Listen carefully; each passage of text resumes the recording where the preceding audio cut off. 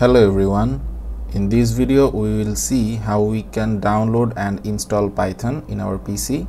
So let's get started. At first we have to go to this website called python.org. I'll give the link in the description. So from there you have to go to this download segment, and from here you can download the latest version of Python in your PC. Just click on here.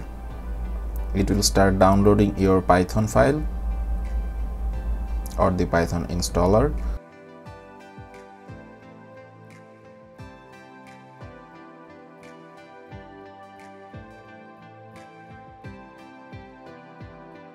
And once this file is downloaded, you can click on that to install it.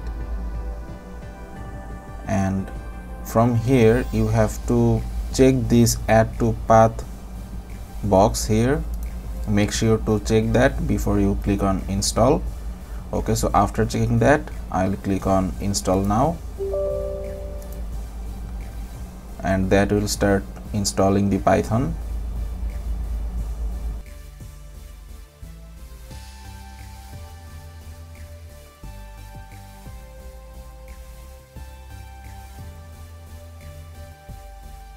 Alright, as you can see, our Python setup was successful, so we can now close that. And to check the version, you can go to cmd, and from here you can write python -- version, and it will tell you that the version number that is installed in your computer. So as you can see, our version is 3.9.2. Alright, so this means our Python has been successfully installed in our PC. So now let's come to the IDE or the editors that we are going to use. So in my PC I use both the PyCharm and the Visual Studio Code or the VS Code. So I'll give the download links of both of them in the description. You can just download and install them.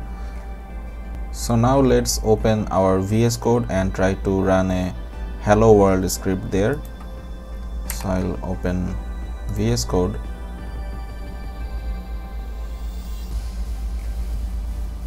and after installing and opening the VS Code, I'll recommend you to install a plugin. So go to this extensions option and search for Python, and you will get this plugin here. So you just need to install that. Alright, so after installing, we can now create a new Python file here to practice our program. So from here you can open your desired folder here. Like if you click on the open folder, then you can select any of your folder here. Let's select this one, and from here I'll click on this new file icon, and I'll name the file called new.py. Alright, and now let's try to create our hello world program here. So I'll write print hello world. Alright, this is our program, and we need to click on this green button to run our code. And if you don't get this green button here, you need to install the plugin that I have mentioned earlier in this video.